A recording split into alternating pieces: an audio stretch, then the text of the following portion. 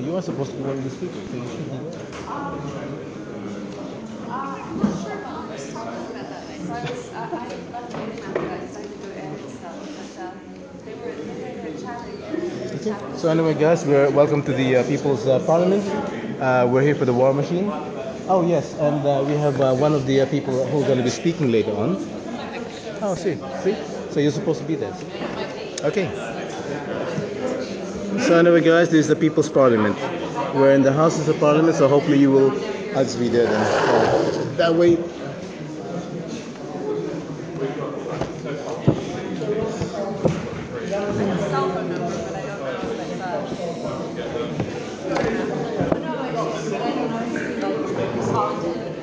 So we'll see how many people actually can get there.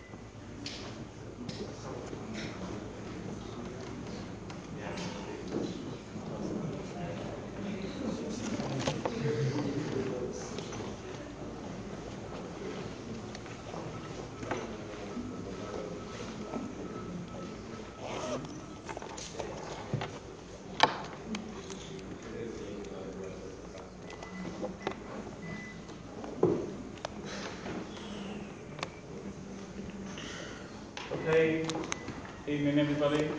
Evening. My name's McGowan. I'm the ICE taxi driver.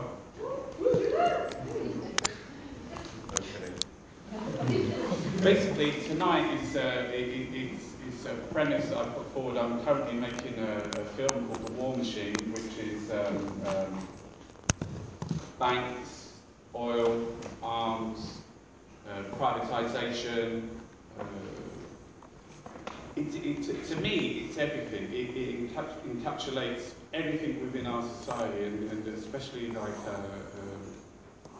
thinking about something I read yesterday about some African people who are trying to get to the west. They're on a boat, and just off the coast of Sicily. And Sicily has all this abundance. There's so much food there. There's so much love, so much culture, sun, and when the Italians went on, there was 30 people dead on the boat, dead from asphyxiation. You know, trying to come to the West to follow the wealth. You know, this is a war machine.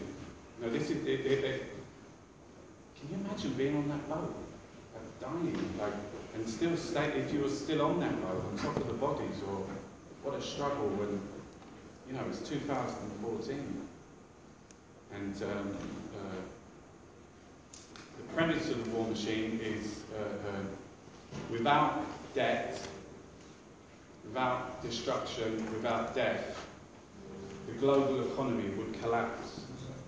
Because if you look at the top 100 companies in the world, they're all banks and mining companies and arms companies. So I'm going to shut now really quickly. This is Chris, he's an MP, he's Labour. Okay. and he's the chair for tonight, so I'm going to come down in the audience. And these people here, which Chris is going to introduce, are some of the people that I've interviewed.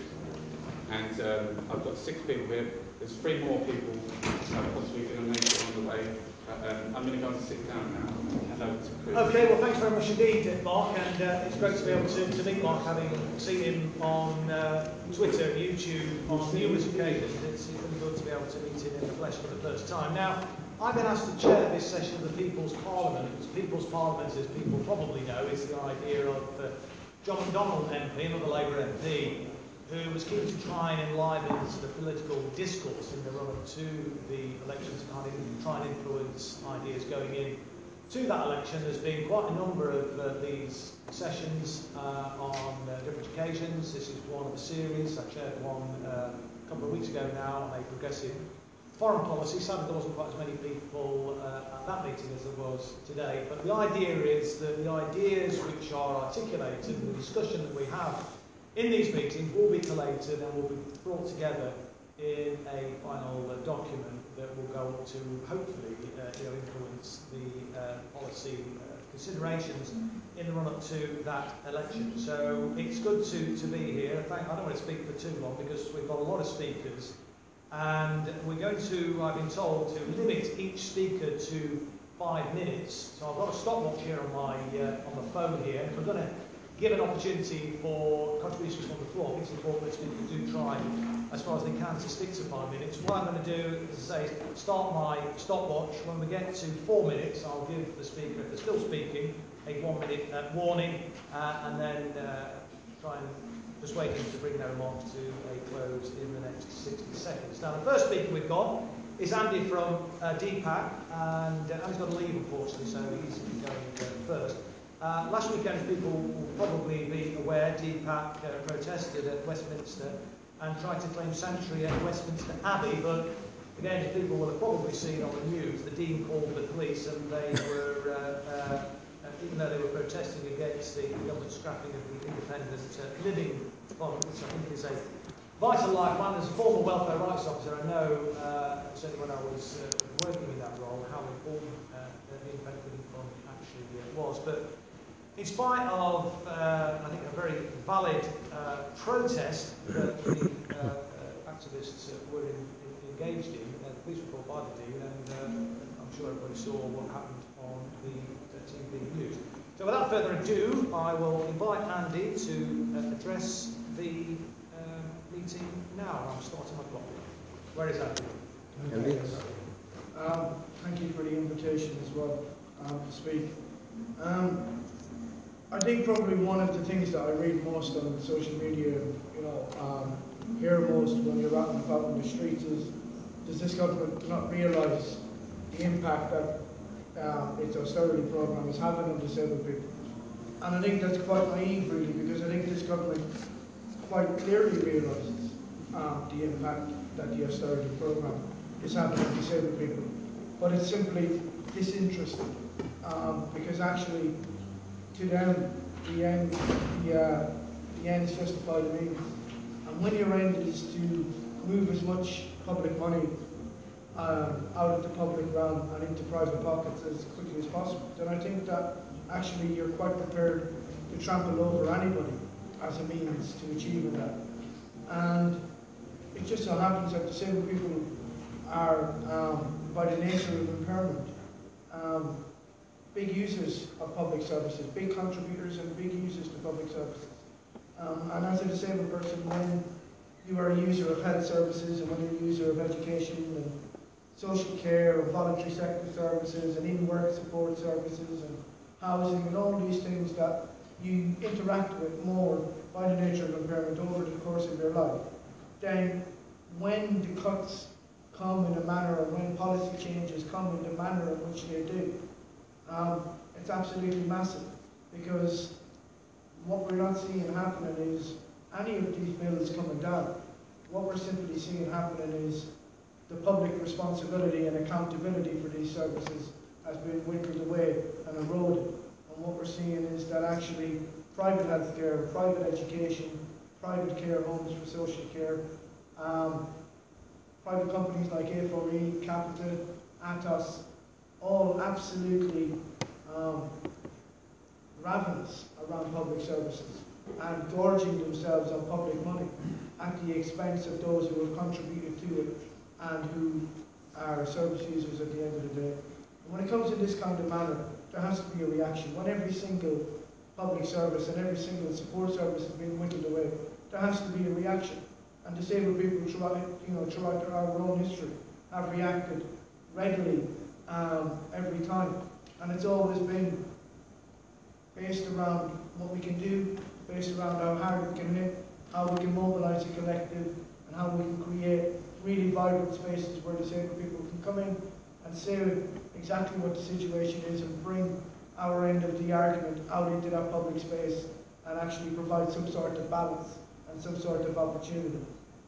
And this time around, DPAC and the disability movement has been making the best use of these new platforms, social media, online, all the things that we associate now with new 21st century activism. But also we've been quite willing to be risky. We were quite willing to go out on the streets and to occupy government departments and to go to government ministers' homes when very few people were prepared to go out and do that. We've also been quite prepared to act in solidarity with all sorts of groups, the Occupy movement, KONP, Reclaim the Power, Field Poverty Action, the student movement, the pensioners movement, all sorts of different activist groups out there on the ground that DPAC has been willing to work with alongside and show the kind of ingenuity and support which has become really critical as we progress. And I think making sure that everything is around being inclusive. And I think that's one of the key things that, as Chris spoke about what happened over the weekend. 1 minute, Andy. Yeah, the ILF is a support fund for people with high support needs. And we're having the conversations around it without the context of what's happening in social care to local authorities, which are being absolutely decimated. The biggest cost to local councils is social care. And over the course of this parliament and over the course of this decade, we're looking at losing over between 33% and 50% of social care. And that's an issue that affects us all. And the ILF is going to force people into social care homes if it closes. And that's going to be pretty damning as a society, that we're prepared to roll back inclusiveness and roll back the kind of progressive ideas that we've had and worked so hard as a community and as a society to embrace. And we're quite prepared to do that and sacrifice disabled people on the altar of profit for the corporations. And I think it's time as a society that we took a stand together and said enough is enough. Spot on, mate. In 2 seconds, in your time. Andy, what time have you got to go? I can hold on another 5 or 10 minutes. Okay, mate. I just thought rather than, because what I was planning to do was invite all the speakers to address the meeting and then have a sort of interactive conversation thereafter. But given that Andy's got to go, I think he's made a really important contribution there, particularly around this notion about developing a sort of progressive coalition. If we put it like that, something I'm very passionate about and really vital. I think that we do that. I just wonder if there's any comments that people want to make now, so that Andy has an opportunity, if he wants to respond. Anybody want to? You did mention what's happening on Friday. Yep. So on Friday, DPAC has the we've rebranded Independence Day as Independent Living Day. We are holding an Independent Living Tea Party across the road from here at Caxton House, the Department for Work and Pensions. And again, it's about saying what we're for, not just what we're against. Independent living has been one of the cornerstones of our movement for the last 50 years. And it's not about being an island, it's about actually society providing the kind of support that everybody needs to live independently and to have choice and options about the way that we live. And it's about not recognising, a kind of deficit support of care, but actually an aspirational support of care. Not what are the things that you need, but what are the things that you want to do with your life, what do you aspire to, what is the kind of life that you want to live. And that's what independent living means, and I think now more than at any point, certainly over the last couple of decades, that's under threat. And I think what we need to do is have a reaction to that as disabled people, but very much as a society as well, and right across the whole community, because every one of us needs support in different ways. And to be able to make those kinds of choices, and we all have a collective responsibility to each other to make sure that we can all benefit from and contribute to society on our own terms. Any other contributions anybody wants to make before Andy has to leave? Yes, sir. Andy, I just wondered, what do you think the motivation is behind closing the university? What's the political motivation behind closing the independent? To be honest, I don't really get it, because in government terms, £350 million a year is not really a huge amount of money. 18,000 people, they could have kept that fund up. It can only be ideological. It doesn't make economic sense, because lots of the people who get support, once you remove that kind of support, are going to end up needing crisis intervention, needing health support services, needing more community services, which ultimately, because it's multi-agency, because of that possibility of people falling between the gap, in between the gaps, it's going to end up costing a lot more money. It can't be anything around a financial case or a support case, because actually, as I mentioned earlier, local council support care is due to fall by 50% as we have more and more people requiring local authority support care. So it doesn't make sense from a practical level either, where you are now going to give local councils responsibility for funding even more care for more people than they have planned. So the only kind of conclusion you can draw is that they simply do not want people to have the kind of choices and support that they currently have at the minute, because the alternative to that, to closing it, is to offer that kind of support to everybody, which they haven't done. They closed it to new applicants in 2010. So I think the fear that actually the longer you keep it open, the more people want that kind of support style, which is low cost, which is based enough on aspiration and not on the deficit model, and which actually works for far more people when you ask them compared to local authority care. I think the fear is that something that works, and it has its flaws, but something that works much better than what they have, to offer elsewhere needs to be taken out of the equation, because more people will demand something that's actually working well than something that's working poorly and is based around, essentially now 15-minute blocks of wipe and clear, of wipe and clean care, which doesn't function for anybody. So having an ILF to compare it to really is kind of, is very difficult to them, because more people will want it if it's still available. Okay, thanks, Ed. We'll take one more contribution then before Ben move on to the other speakers. Okay. I'm a disabled person who is in receipt of ILF, and I use it on a daily basis to access the community. And as far as I can see, what this is also about is the idea that if you take the context away from ILF, then to a lot of ordinary people, it just looks like disabled people are getting something for nothing. There's this idea of a kind of, almost like a culture of the deserving and the undeserving. And disabled people have been placed into that bracket ideologically, and therefore people look at it and go, well, I don't get help to access the community, I don't get help when I go out and about, so why should they? And it's kind of devoid of needs, devoid of context. And if I was to have it taken away, I would literally be housebound. I think a lot of the time, those people who are in need of it, they're severely disabled and don't have the time or the resources to fight these things either, so they have no voice.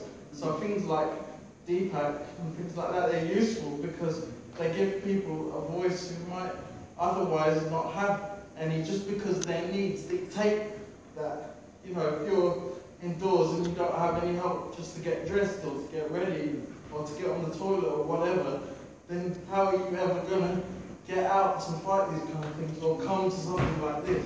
I mean, I'm here with my friend who volunteered to come and get me and bring me here, but otherwise I might not have made it. So things like politics go on the back burner, unfortunately, if you're having to worry on a daily level about how you're going to get out or how you're going to get up. And that's the thing. It's all right talking about politics and, on an academic level, but there's a very practical purpose to this, which is not part of the discussion. No, I think that's very handy if you wanted to put that together. No, absolutely. Well, I think you made the point incredibly well, and the point Andy made, I think there is absolutely an ideological assault that we're seeing on our public services, on our kind of welfare state, and it's really up to all of us, I think, to stand up for that, that ideal. But we took for granted perhaps for far too long. And you talked about politics in the academic sense, but you're talking about politics in the very kind of real front-end sense. These are political decisions that affecting your life and millions of other people in different contexts. So we need to sort of stand together and say we're not going to accept this. An idea is one thing, but a practical use of something like higher is another thing. And I think people, that's just not in the public domain. And I think people are looking at the same people and thinking that they're getting something for free. And I think that's part of it too. And that's where I think it goes back to this kind of building a progressive coalition, if you like, to kind of stand up for things which are important, which kind of define a decent society. But I think we probably better move on because we're running out of time. We've got to be out of here by about 8:30. So our next speaker, I want to thank